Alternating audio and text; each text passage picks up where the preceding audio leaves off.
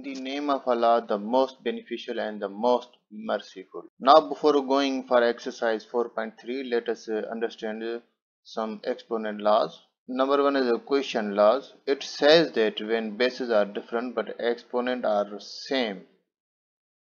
Quotient law is suppose a is the base and n is the exponent and it is divided with other base b with its exponent n, then answer will be simply a will be divided by b and its exponent will remain same as it is, where a, b are rational numbers and b is not equal to 0 and n is a natural number. To understand this more clearly, let us look on following example. 5 to the power 2 and it is divided with 3 to the power 2. Here you may see 5 and 3 are different bases but their exponent 2 for both is same. And you may write this in this way, means 5 to the power 2 upon 3 to the power 2.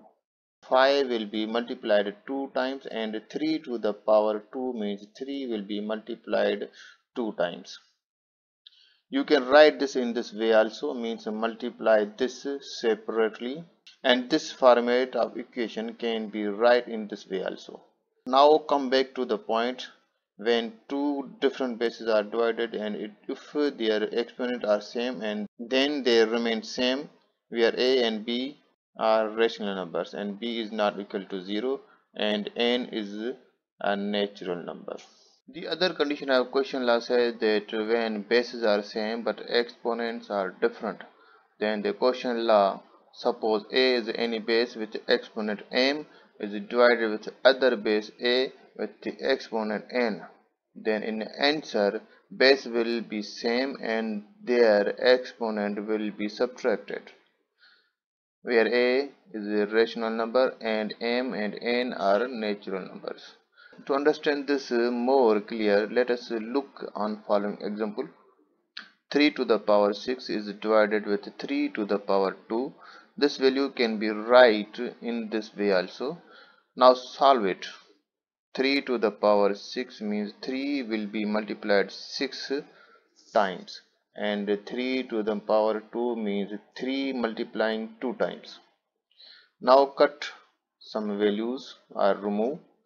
Now we have 3 value, means 3 is multiplying 4 times and its answer will be 81. If we solve this according to the above formula, here a consider as 3 and m as 6 and in the other value a is 3 and n is 2. Now put a as 3 and subtract n from m, means 6 from 2. We will get 3 to the power 4, means final value is 81 as before we calculated. Now let's start exercise 4.3. It says simplify by using quotient law. Problem number 1, 5 to the power 7 is divided by 5 to the power 4. So here you may note that the base of the given value is same but their power are different. Here we will use condition number 1 of the quotient law. In the problem 5 to the power 7 and 5 to the power 4, here you may consider a is equal to 5, m is equal to 7 and n is equal to 4. Put this value in the answer of the formula. Now simplify it and get that. Or you may do more simplify it. I mean 5 to the power 2 means multiply 5 3 times. Similarly, solve all other same problems by yourself. They all are very simple. Please don't forget to subscribe or like my channel and also like this video.